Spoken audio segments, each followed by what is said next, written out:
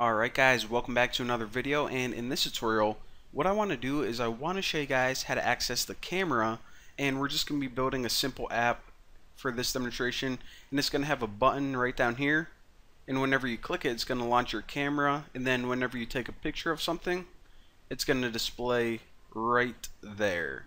So pretty sweet. And before we begin, I want to mention that I did start a brand new project. And also make sure that you're using API 18 or higher, because there's one little package that we're going to use to make sure that your device has a camera, and it will still work if you're using like one of the older APIs, but it'll give you this weird warning message. So in order just to avoid it, let's go ahead and switch to API 18 or anything higher. You can even use Lollipop and it'll be fine. So in your main, or excuse me, your activity main, not main activity, it's kind of confusing. Main activity, activity main, tomato, tomato, whatever, whatever. Alright, so let's go ahead and get rid of this text view first. Now, the first thing that we need is that button. So go ahead and grab this button and drag it somewhere, not in the middle, somewhere on the bottom, like that. Now let me give myself a little more room to work. So the first thing we need to do is we need to give this an ID, and how about Bucky's button? And why is my computer making weird noises? Huh, sounds like my cooling thing. Hopefully I can if you guys can hear that, I apologize, it's really annoying. Alright, so anyways, getting kind of sidetracked here, and we'll just change the text on this to take photo, so the user actually knows what's going to happen whenever they click it. Now of course, just so this can actually do something, we'll add a method on click and we'll say launch camera. So that's essentially what this is going to do. Whenever you click it, it's going to launch the camera app and allow the user to take a picture. Now after they take the picture, we want to display it right up top here. So what we need in order to display it is an image view. So if you go down under widgets and add image view, you can drag it anywhere. Right around here is good for now. One second, my computer is being really loud. Alright, so apparently it's my cooling system's making stupid noises. It does that like once a week. It just starts making really dumb noises.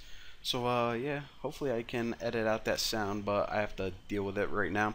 Alright, so you see how this image view is 0, 0? It pretty much has no size right now. That's because there isn't an image in it, and our layout is set to wrap content. So it's pretty much going to wrap around. Whenever we stick an image in there, it's pretty much going to fit whatever the content is, aka the image. But for right now, just so we have something to, I don't know, look at, let's go down and add minimum height, and we'll say like 300 dp, and we'll give it a minimum width of 300 dp too.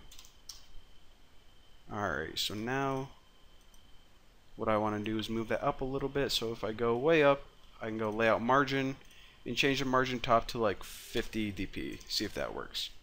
Alright, looks good enough. So the other thing that we need to do, the one last thing, is this. We need to give this an ID.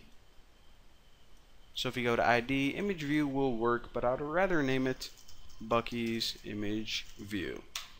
Alright, so now we got an area that can display image. Now we have a button that whenever we click it, it calls launch camera. So before we hop over and start coding this, let's go ahead and in the manifest we need to set up one permission, and that's of course the permission to add the camera. So if you go uses feature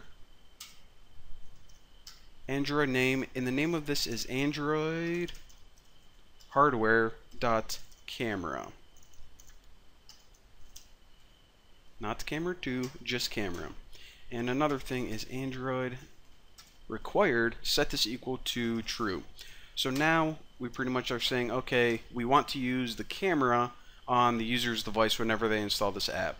So that's all we have to do in the manifest. So close out of this and hop into your main activity.java, and we can start coding this thing. And I am back. I just had to put my computer to sleep and then wake it up real quick, because for some stupid reason, whenever it starts making noise, if you put it to sleep and then wake it up, it stops. So I probably need a new computer, but whatever. Alright, so all of my imports that I'm going to use are right here.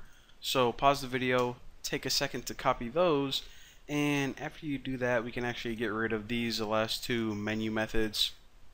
Won't be needing those. Now the first thing I want to do is just set up some variables, and the first one is static final int request. I spell everything correctly, hopefully, and set this to 1. So what this constant is it's basically a way to identify your intent, and if you have a bunch of different intents then you can set an identifier along with each one, but the only intent that we have is we intend to open up the camera and eventually take a picture. So again, this isn't really important. You can just pass in 1 if you want, but it's proper just to set it to a constant. So the next thing is I need a reference to image view right here, since we're going to be using it in a few methods, and I'll just name it Bucky's image view because that was the name in activity main. So now on create, as soon as we create this, what do we want to do? Well, the first thing we need is a reference to that button. Now we're only going to be using it in this method, so I'm just gonna create the entire thing right here. Now of course you already know how to do all this. Find view by ID r.id.bucky's button, and we also need to do the same thing for that image view. So set this equal to image view, which is of course that area where we could display the image. Find view by ID r.id.bucky's image view. Alright, so that was the easy stuff. Now the first thing we need to do is, before we can take a picture, we want to check if the user actually has a camera, because if we're trying to call a bunch of intents dealing with the camera in their device, maybe it's a really old one, or just maybe you know, not a high-end one and they don't have a camera, it's going to cause some problems. So I'm going to say disable the button if the user has no camera or something. Not the sewer, user. So again, we're going to check for a camera, and if they don't have one, then we're just going to disable this button so they can't click it and launch the camera, obviously.